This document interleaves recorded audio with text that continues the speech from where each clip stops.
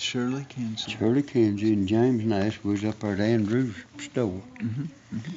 And they said, Tuck, did you know, what is Jim? Anyway, if she went down to Smith's store, that road it cuts off and goes down through there by where the West Boys was raised. He lived down that road, way down in there. Jim something. Jim. And he was holiness, right? Yeah. Okay.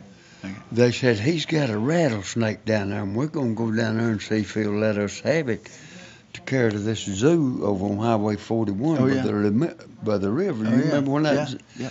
I said, yeah, I know where he lives.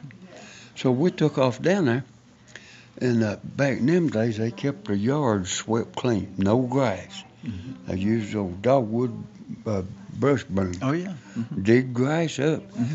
And he had that snake in killed it. If the grass came out in the yard, it would kill it. Yeah. He had usually boards to get across the wet places. Yeah.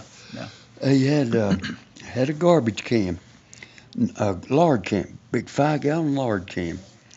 He pulled it out there in the yard and laid it down, flipped the lid off, and that rattlesnake come out of there, coiled up in them rattlers. Blah, blah, blah, blah. And old Shirley Kinsey said, what is his name? I can't Jim remember. something, you'll think of it. Go ahead. Shirley Kinsey said, I heard you could pick them snakes up. He said, son, I wouldn't touch one of them things unless the Lord was in it.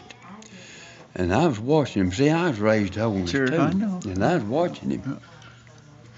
And he started praying to himself. Mm-hmm. And that snake uncoiled, son. I mean, just as straight as a string.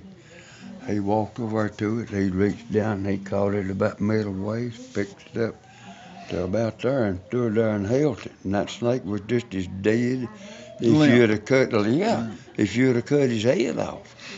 He stood there and held it. He laid that snake back down and got back out of the way, and that thing coiled back up and them rattlers were hanging. Well, how'd he get it back in the can? He took a stick and raked him in there.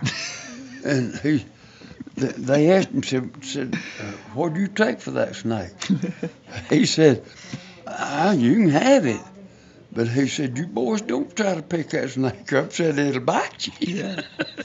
And it would. Yeah, it would. So you've seen that with your own eyes. Yes, sir. I've seen that, so and I've testified to it. He was old-fashioned holy. Yes, sir, he was. Yeah, got it. Mr. Rainey. Mr. Rainey. Mel Viney Rainey's daddy. Okay, Jim Rainey. I believe it was Rainey. I know it was Rainey, but I don't remember if it's Jim or not. Okay, all right. But Mr. Rainey. And he gave that snake, and we put him in the trunk, and I scared to ride in the back seat. That snake was in a garbage. You can get around that back seat. But them boy, I never did know if they got any money out of that snake or not but now I seen that, but he picked that snake up and stood there and held it, and that snake was just as dead as you'd have cut his head off. I mean, it was totally limp. What do you think about that? How's that fit in with your theology? Well, the Lord does it. Yeah, but they don't do it at Free Holiness here. Well, they had never have made a show out of it. Well, they don't bring them to church like some of these. Has Larry Walker ever picked up a snake? I doubt very seriously. Larry Walker would probably tell you like Mr. Rainey did, if I pick one up, the Lord will be in it. Larry's got his own church over there now in Brown Chapel.